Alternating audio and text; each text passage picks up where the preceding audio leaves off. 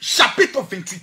Les gens de DD et les musulmans, là, venez, on va lire ça ensemble. Le prophète général Makoso, parce que le patron de la vérité est déjà sur le terrain.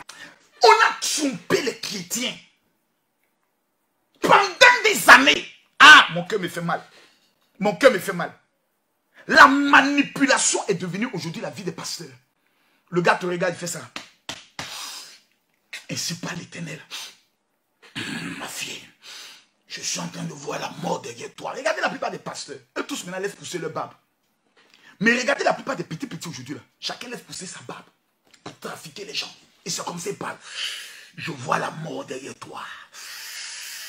Le gars se conseille quand tous ses nez dans sorti. Je vois la mort. Ton papa veut te tuer, ma fille. Toi aussi tu as peur, papa, qu'est-ce que je dois faire? Quand il pose la question dans son cœur, il rit dans son cœur. La maman il a pris. Ça a pris. Ça m'a fait. Le Seigneur me montre un sacrifice qu'on doit faire. Il fallait trouver 2 millions. On va échanger ta vie avec la vie de quelqu'un dans ta famille qui est un sorcier. On va faire un échange.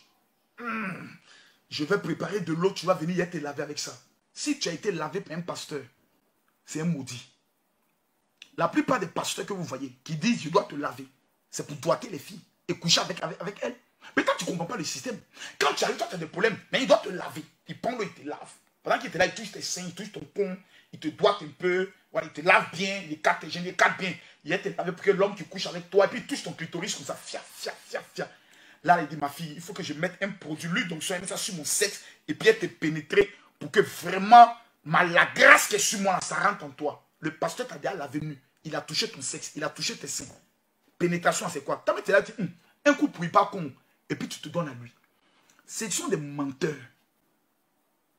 Je ne dis pas tous les pasteurs, mais ceux que vous voyez là, ce sont des menteurs. Ceux que vous respectez, vous les appelez Daddy, c'est mon papa. Lui là, c'est le prophète, il voit. C'est des menteurs.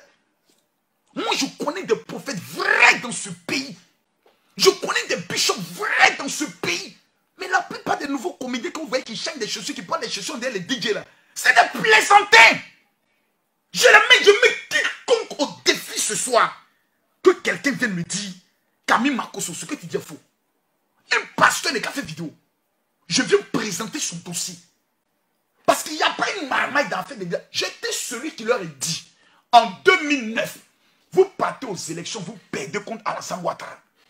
C'est moi qui ai dit ça au pasteur. Ils sont allés dire à l'entourage de Babo, Makoso là, c'est un Congolais, c'est un pasteur RDR. Faisons tout, on va le mettre à l'écart. Parce que j'ai fait des déclarations dans les journaux qui sont encore là jusqu'à aujourd'hui. Jusqu'à aujourd'hui. Aujourd'hui, l'histoire me donne raison. Babo revient, il retourne à l'église catholique. Pourquoi? Parce que les pasteurs l'ont menti pendant 10 ans. Et aujourd'hui, ses yeux se sont ouverts. Il dit, moi, ma vie, je peux faire la règle. Ton mouvement est en bonne voie. Il ne faut pas mettre les pasteurs dans ton affaire. Là où tu es arrivé là, c'est le cardinal qui a ton dossier. Je le répète, Mathieu, je vais vous montrer aujourd'hui dans votre propre Bible. Tu es musulman, il faut rester connecté. Pourquoi les pasteurs ne veulent pas parler de ça? Vous allez comprendre aujourd'hui. Écoutons Makoso, c'est très important. Quelqu'un me dit, mon général, casse, je casse. J'ai des loups papous à casser. Est-ce que vous savez que les pasteurs allaient boire chez Babo? Les pasteurs, ils se retrouvent chez Babo. Et puis ils voient la cave. On fait sortir l'alcool, les liqueurs. Et puis ça c'est, ils boivent jusqu'ils sont niais, ils sont ivres. Et puis c'est là. Bon, bah tiens. Et quand Babo descend, il dit, mais les pasteurs, vous n'êtes pas sérieux. Vous me dites que vous venez ici pour prier, mais vous avez vidé ma cave. C'est pasteur qui parle, c'est Babo qui parle comme ça, c'est pasteur. Mais vous n'êtes pas sérieux. Vous avez vidé ma cave. Babo est libéré. Est-ce que vous savez que les pasteurs allaient se battre chez Babo à cause de l'argent? Les gardiens sont là, hein? Les soldats là, et puis ils regardent les pasteurs, et puis ils rient. Pasteur, l'autre a pris l'argent. Non, l'autre, on a donné l'argent à l'autre. Et puis ça se bat. Les gens viennent au mains devant le portail de Babo. Ça s'insulte, ta mère con, voleur, maudit. Ça se frappe à cause de l'argent. Ah, Seigneur. Est-ce que vous savez que la plupart plupart des fédérations évangéliques que vous voyez, il y avait une seule fédération. Au temps d'Oufé Boigny, au temps de Bédier. Quand Babou arrive, il dit les frères, moi je suis chrétien évangélique. Mais je constate que vous n'êtes pas organisés. Essayez de vous organiser pour qu'on puisse vous aider. Le jour où Babou a dit ça, c'est fini. J'ai dit, c'est fini. La guerre évangélique a commencé. Vous voyez, les pasteurs, on se déteste. Les pasteurs font palabre là. Avant, ce n'était pas palabre. Hein.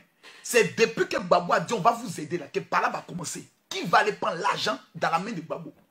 Ils ont créé CNPC. Ils ont créé CEPMESI. Ils ont créé CECI. Ils ont créé Kouloukoussi. Ils ont créé Krabassi. Chacun a commencé à créer sa fédération pour aller dire à Babou, c'est moi qui contrôle tous les pasteurs. Si tu veux être réélu, si tu veux le peuple évangélique, il faut travailler avec moi. Les pasteurs ont escroqué Babou pendant 10 ans. C'est 2 milliards de francs CFA que Babou faisait décaisser et les pasteurs prenaient et mangeaient. Ils sont 4. Quand Babou a constaté que les fédérations qui venaient le voir, chacun pensait pour lui seul. Il dit non, allez encore vous voir. Mettez une seule organisation sur pied et revenez me voir parce que vous êtes trop divisés. Donc il parle toujours à sa femme pour dire mais tes gens là, parce que c'est la femme de Babou qui l'entraîne à l'église évangélique en 2000. Comment? Par le prophète Kakou Sévérin, par le pasteur Corée Moïse. Voici ceux-là même qui ont encadré, qui ont fait en sorte que Babou devienne évangélique. On a dit au pasteur Corée, si quelqu'un doit être président de fédération, ça doit être toi. Mais c'est toi qui es auprès de lui. Il dit non, vos histoires, je ne vais pas me mêler de ça. Le désordre s'est installé. Les gens ont commencé à s'entre-déchirer. Il y a une menace de mort. Je vais vous faire les papous. En 2007, quand les gens décident de créer le Haut Conseil, nous on va à une réunion à l'église méthodiste, unis là, au plateau. Il y a des pasteurs qui ont pistolet sur eux. Ils prennent ma main, ils disent, Marco se touche. Afin des 2 milliards là, vous vous amusez, on va vous abattre dans ça. Aujourd'hui, ces pasteurs sont en exil aux États-Unis. Ils sont allés tirer sur la voiture de l'archevêque Kassi Dazito. J'ai dit des pasteurs. Ils sont allés tirer sur la résidence du pasteur Ablegui. En 2009. Confession du docteur Yaïd John Robert qui me dit, Marco, tu es allé en prison parce que le pasteur Ayo Paul est venu me voir avec une liste de personnes pour dire tu les escroqués. Il faut qu'on vaille le procureur Chimou pour qu'on t'amène en prison. Moi j'ai refusé. C'est eux qui ont continué. Parce qu'il fallait écarter tous ceux qui voient clair dans la marmaille, qui voient clair dans le système. Et ils ont mis une camorra, une mafia autour de Babou pour l'escroquer et l'anarquer. Partagez la vidéo, il a donné les noms. Partagez la vidéo, il y a donné. Eux tous ont mangé. Eux tous. J'ai dit, eux tous. Tous les pasteurs que vous voyez. Oh, Madame Babou partait prier. Sauf un seul homme qui s'est sorti du lot. L'archevêque Kodjagi Vincent. Voici le seul qui ne s'est pas compromis. Voici le seul qui a dit je ne crée pas organisation. Il est resté dans son coin. Que ce soit le président Babou, sa femme, ses enfants, Stéphane Kipo, quand ils viennent à l'église, quand il a une vérité à dire, il dit c'est bête. L'un des seuls archevêques, un des pères dans ce pays, qui a le pouvoir de dire la vérité à n'importe quel homme politique, s'appelle archevêque Kodjagi Vincent. Tous les autres sont des menteurs. Ils ont peur. Ils sont devenus hommes politiques, ils tremblent. Personne ne peut parler. Maintenant, après l'archevêque Kodjagi Vincent, c'est moi. Faut être qui tu veux. Faut être président ado. C'est vert, c'est bleu, c'est bleu. Ça ne va pas quelque part. Eux tous sont zaïs ici. Eux tous sont arnaqués le chef de l'État. C'est les pasteurs qui sont liés au président Gbagbo. Organise les élections, tu gagnes au premier tour. Les pasteurs. C'est les pasteurs qui sont allés faire tout le système. Je dis, toute la marmaille électorale, c'était les pasteurs qui tenaient cela. C'est les pasteurs qui sont allés dire Gbagbo. Au deuxième tour, là, donc ils ont menti au premier tour. Donc au deuxième tour, Dieu nous révèle que tu dois faire les offrandes de sacrifice. Parce que tu es polygame. Je dis, mais ils ont raconté des choses. Si le président Gbagbo ouvre sa bouche pour parler des pasteurs, à un moment donné, il n'avait même plus de respect pour les pasteurs. Attends, ce qu'il pouvait dire aux pasteurs, mais vous êtes les porteurs de Pointinini. Mais nous, on a été choqués. On dit, mais président, pourquoi tu nous parles comme ça? Parce que les pasteurs partaient se diminuer chez lui. Les pasteurs appelaient Gbagbo papa. Lui, eux qui sont pères, ils appelaient leurs fidèles papa. Rien que pour pouvoir manger. Ça organisait des cultes, je peux dire des cultes de la marmaille. Ça invitait des orateurs de partout, de la marmaille. Le jour même de l'investiture spirituelle du président Laurent Gbagbo, au palais des sports, courant s'est coupé. Tellement que Dieu était fâché de la marmaille. Parce que c'était de l'argent. Il fallait dépenser. Il fallait, puis moi, qu'on ait un pasteur. Il n'y a pas dit ton nom. Toi, je te respecte beaucoup. Un pasteur qui se fait passer pour le pasteur le plus saint. Mais il allait prendre plusieurs millions pour mettre des pancartes dans Abidjan. Pendant la crise, pour dire si on met les pancartes, Dieu va délivrer la Côte d'Ivoire. Ils sont allés prendre Gbagbo dans le bunker. Il y avait Bible à côté de lui.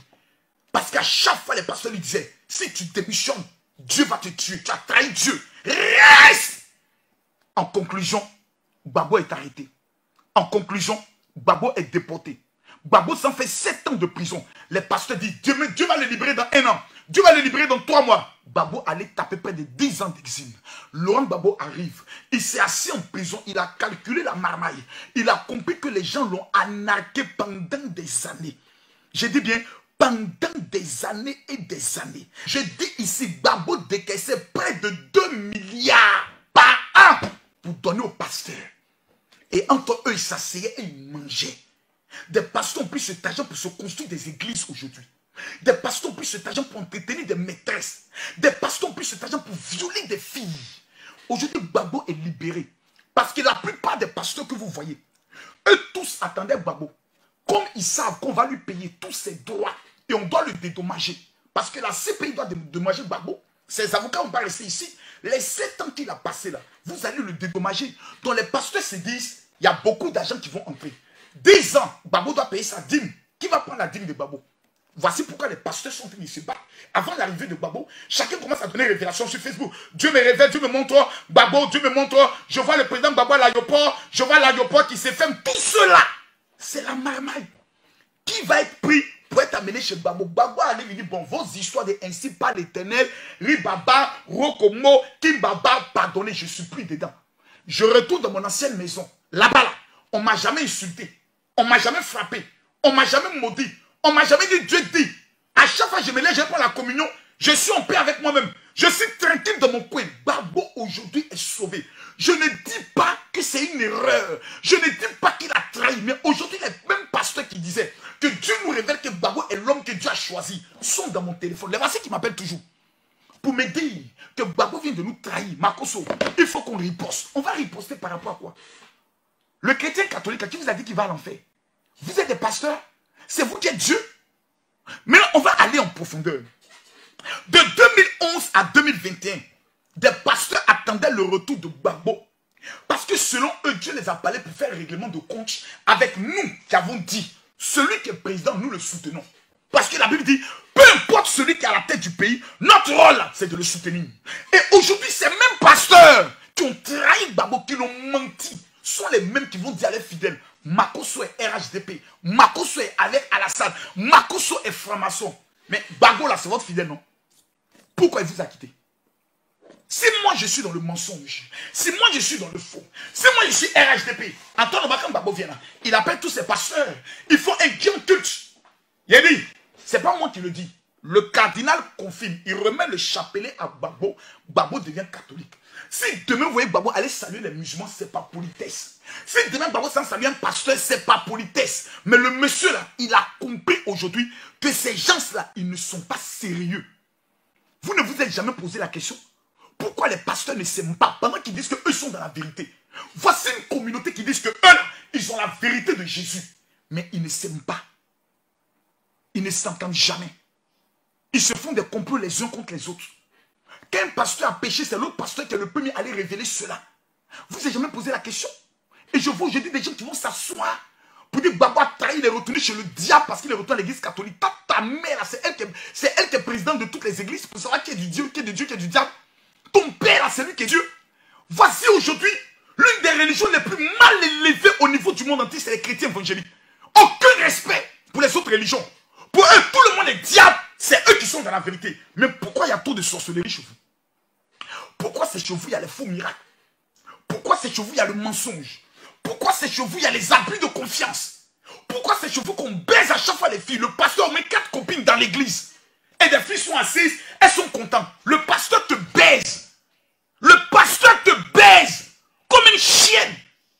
tu dis Alléluia, Amen, tu assis dans l'église, tu l'acclames, et quand tu tombes sur un cœur, ainsi parle l'Éternel. Écoutez mon serviteur, ma chérie, la jouissance du pasteur aussi, oh, son sperme est fort, hein. Jusqu'à le sperme du pasteur te fait prophétiser dans l'église. Pardonnez. Pardonnez, ne me faites pas parler ce soir-là. Pardonnez, oh, ne me faites pas parler. Je dis, aujourd'hui, on va voir. Mes amis, quelqu'un m'a lancé un défi aujourd'hui en me disant, Makoso, si véritablement toi, tu es un pasteur, il faut révéler pourquoi des gens, ils vont à l'église. Je vous dis aujourd'hui, il y a des gens qui vont à la mosquée. Il y a des gens qui vont à l'église. Ils sont vrais. Ils jeûnent, ils payent la dîme, ils font tout. Mais sa vie n'avance pas. Ah, Mathieu. Mais je vais te révéler aujourd'hui pourquoi ta vie n'avance pas. À tout à l'heure. Awa Gafou Seridi, Babo finira par être musulman. Eh, Awa, pardon, oh. Pardon, on va venir provoquer les chrétiens évangéliques. Actuellement, ils ont goumé. Un loup goumé sur la tête comme ça. Babo a quitté l'église évangélique, mais il est toujours chrétien. Babo est devenu catholique, il est toujours chrétien. Chrétien, c'est chrétien. Pourquoi nous avons fait la différence? Quelqu'un qui dit je reconnais Jésus comme mon Seigneur, là, il est chrétien. On n'a pas dit c'est quand tu es chrétien évangélique que tu vas au ciel. On dit quiconque confessera que Jésus est Seigneur sera sauvé. Toute personne qui accepte Jésus dans son cœur, il est sauvé. On n'est pas sauvé par les œuvres, on est sauvé par la foi en Jésus. Chez nous, là, on ne dit pas fais, on dit crois. Dans les autres religions, on dit faut faire ceci, faut faire cela. Chez nous, on dit crois et tu verras la gloire de Dieu. Mes amis, 8000 personnes connectées, je vois la gloire de l'Éternel sur votre vie. Je prophétise, by fire, by blood, in the mighty name of Jesus, que votre vie sera une vie de gloire. Les Africains sont les derniers au monde pour la simple raison qu'ils prennent leur vie pour un jeu. Je vais vous parler aujourd'hui. Aujourd'hui, j'ai la grâce. Vous ne voulez pas, vous ne voulez pas. J'ai cette chance. Aujourd'hui, non, je suis fier de l'église catholique parce que l'église catholique détient des secrets qui font en sorte que leurs cadres sont parmi les plus riches au monde. Mais les chrétiens évangéliques, leurs cadres sont parmi les plus pauvres au monde. Mes frères, calmez-vous. Une église qui existe depuis 1000 ans n'est pas ton camarade. Je vais parler aujourd'hui. Quelqu'un me dit, mon général révèle, je vais révéler. Oh. Dis-moi encore. Dis-moi encore. Acte chapitre 28. Écoutez bien.